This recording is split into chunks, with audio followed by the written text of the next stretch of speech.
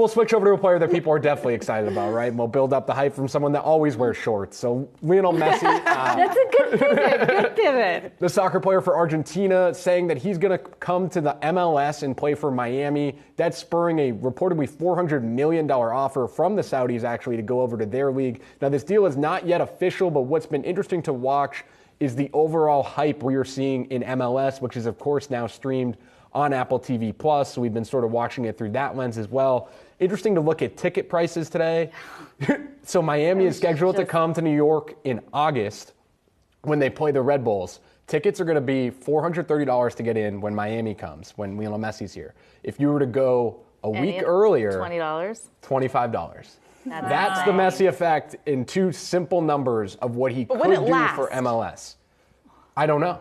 You don't know. He has to play well, right? Because that's sort of the thing here is he needs to still be electrifying. Mm-hmm. But Messi has been that kind of soccer player that can have one moment, score a great goal, and get people in. So I do think they could have that kind of. He's had an amazing career, but he is 35 years old. And that sort of raises the question about, why he took this package over the money that the Saudis threw, right? I mean, can we talk a bit about that? Some of the sweeteners that were put in, the brand partnerships potentially? The Athletic's reporting that Apple's actually giving him some of the revenue that they're getting from the deal, and then which would be very interesting. potential ownership after he retires. Right. And there's also potential sweetener from Adidas to come over here too, which is interesting because Adidas really likes their MLS partnership.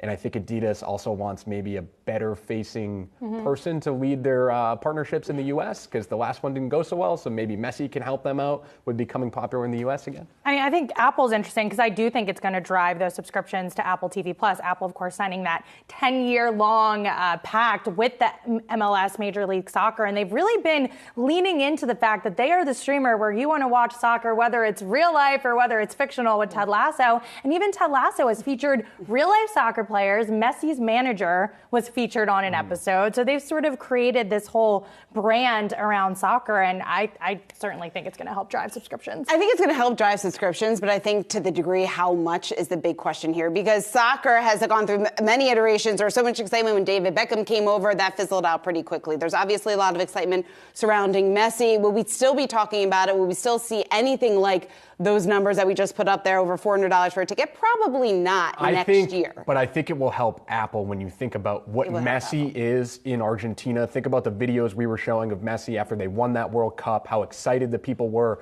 I mean, you look at Inter Miami's Instagram followers went from 1 million to 5 million basically overnight. That is crazy. If you can do that and you can draw massive appeal globally because people just want to watch Messi as long as he is playing, I think it might be bigger than we can fully understand here in the U.S. because, quite frankly, soccer just isn't that big. Well, it's not at that level. At what point does MLS become a league that athletes come to at their prime, not at the end of their career? Well, that's a larger discussion that I don't know if they're ready for that yet. Baby steps, Akiko. Baby steps. All right, guys, we got to leave it there.